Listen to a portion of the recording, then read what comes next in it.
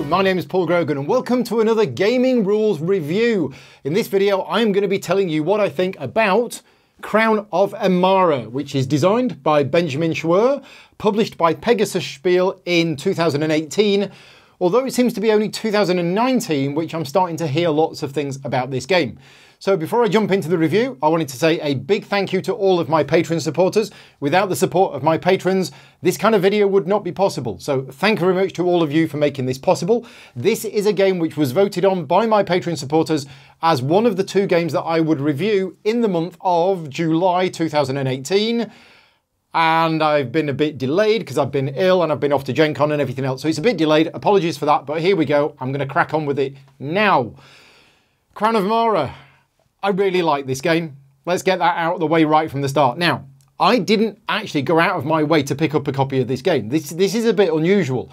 The publisher, Pegasus Spiel, were launching a new range of games, the Undo series, and I was really keen on finding out more about them, and I struck up a discussion with one of their people, and basically they gave me some review copies, or they gave me a review copy of one of the Undo series, and while I was there, he said, do you want a review copy of this as well? And I hadn't heard anything about it. I think this game came out at the end of 2018, but it went pretty much under the radar. I hadn't heard of it. I looked at it, I thought, well, it looks like a Euro game, I'll try it out. Oh boy, am I happy that I tried it out. Some friends of mine played it before me, and they basically said it's a pretty dry, themeless, boring Euro, but it's okay. You know, it's nothing special, it's nothing new. So I went into it with that expectation, and it actually it fulfilled that, but also I enjoyed it a lot more than I thought. Now, I could cover the theme, and I normally do cover the theme of the game, but to be honest, I've played this game 4 times now. Twice multiplayer and twice solo, and I had no idea what the theme of the game was. I had to look up the theme of the game, which is mentioned in the rulebook, in order for me to do this review. And I read through it, and it was so bland and, you know, non-existent as far as the a game goes that I'm not even really going to mention it. Kingdom, do stuff, whatever, get points.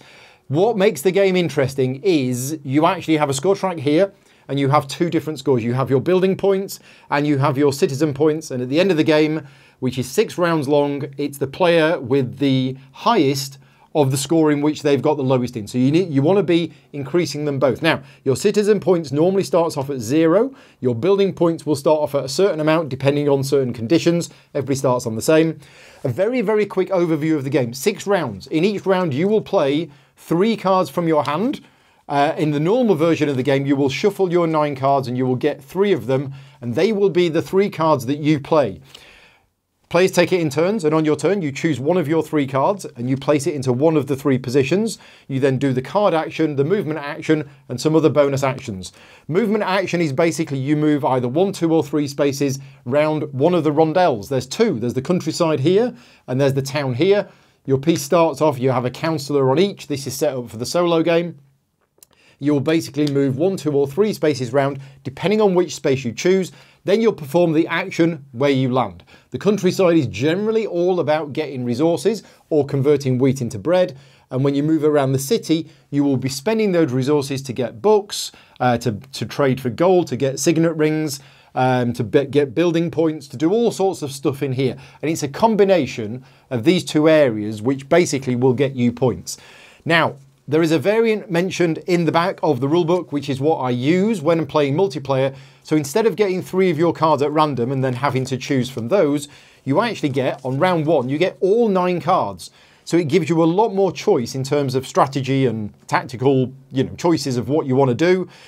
You will play those 3 cards. They will then disappear. In round 2, you will play another 3 cards. Then in round 3, you'll play your final 3 cards. At the end of round 3, you get all your cards back, and you'll basically do the same again. 6 rounds in the game.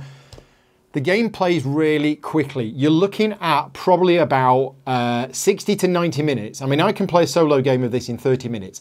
It's probably 45 minutes for a 2-player game, and probably an hour and a half for your first game multiplayer, but an hour and a quarter. One of the things that I like about it is it packs quite a lot of punch in a short space of time. The decisions that you make, whilst it might seem very simple, oh, I've only got these 3 cards, and I choose one card and I choose where to play it, That opens up a whole host of possibilities because you can move either councillor and you can actually plan ahead. You know that you're going to be moving 1 and then 2 and then 3. Sorry, you're going to be moving 1, 2 and 3, but you can do it in either order. So if you really want to end up back where you started, because you've got lots of craftsmen there, for example here, you probably want to do something in the 3, 1, 2, 3, and then place something in the 1 to move the 1 and activate the area with lots of your craftsmen in.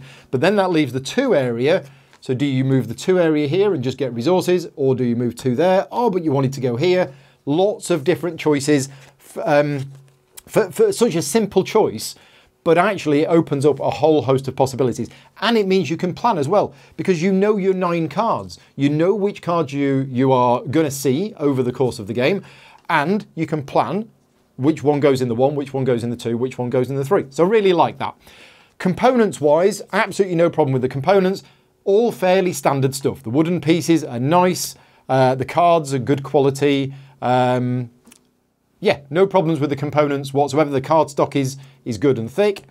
The rulebook was pretty much fine. There's one minor typo on the back page. It says individual instead of individual. Very, very minor. The only quibble I had with it is gold is used as a wild card and a resource. And that's only mentioned in the market section where you get the gold. It should have been in like a big box or something saying, no, gold is a wild card. Apart from that, the rule book, I mean, it's a fairly simple game. So, but it is a good rule book. Graphic design, absolutely no problem with the graphic design. It's all very clear. All of the icons are different enough. Everything in the game was really clear. All of the iconography of all of these cards and everything about it was just really clear. I really like that. And the rulebook has a full list at the back of the rulebook about what every single card does anyway, but you hardly need to refer to that once you've played the game once, because as I say, it's very clear. So far, all I've been saying is positive things about the game. I always try to cover negative things about the game, and I'm struggling to find any with this game, to be honest. This game, I don't really want to say this game blew me away as if this is the best game ever. This is not the best game ever, but this is a great game. It's just really good. And as I say, it was a bit of a surprise for me. It isn't a massively popular hit. People are not talking about it and raving about it everywhere like many, many other games. But I think it deserves it. Now, when I had played the game and I did start going online and saying, oh, I've just played Crown of Emara, it's really good. Lots of people popped up and said, yeah, it is really good. So I know I'm not, on my own in thinking it is a good game. And it was nice to see that there was a lot of support out there for it. If you want to see a game being played, I've actually done 2 live videos on my YouTube channel. So they are available now, although they went out live, they are available now. You can see me playing through a solo game. If you want to get an idea of how it plays. Obviously, you're only seeing me playing. You're not seeing, obviously, the competition within the other players. And that's one thing that you will be looking at when you play this multiplayer. You'll be going, oh, well, wait a minute, Dave's here, he's moving his building markers up. I really need to do that. Keep an eye on what the other people are doing, because obviously you just need to beat them. Variability in the game, there's a bit. There isn't that much. These boards, you actually randomize them, so it's not always the same layout. They do come apart a bit like a jigsaw, but that doesn't make much of a difference. A lot of the game is set up exactly the same every time. There are these advisor cards, and there are 16 of them in the game, and you only use 8 of them. You only use the 8A advisors. So that's slightly different. If you're going to get lots of advisors, you want to probably look at what's available. And then there's event cards. Every round an event comes out and it gives everybody a bonus, or it changes the rules slightly. It's a little bit. But I don't find that much of a problem. I mean, I go on about games that are massively, have a huge amount of variability. And that's a good thing. And this game doesn't have that much, but still perfectly fine. Really like it. Other tiny little things about it that I really like. Whenever you get one of these nobility cards, it's got a picture of somebody being crowned on it. And what you do is you actually tuck it underneath your thing here. You can just see, there you go. So you're actually wearing the crown. And then as your nobility rank increases, you will get fancier crowns and they go on there. It's just a nice little touch that the designers, graphic designers, whoever have thought of to put it all together. And it just makes the game really enjoyable to play. So I think that's everything I want to say about Crown of Emara. great game. I will never say no to a copy of this, and I'll be taking it along to my local club as well, and playing it with some people that are relatively new to gaming, because although it's not particularly complex, it is obviously a step up from a lot of the very much the introductory games. But yeah, that's everything. So as mentioned at the start, thank you very much to all of my Patreon supporters for making these reviews possible. If you like what I do, you like the content that I create, please consider supporting me over at patreon.com/gaming rules. And until next time, take care and thanks for watching.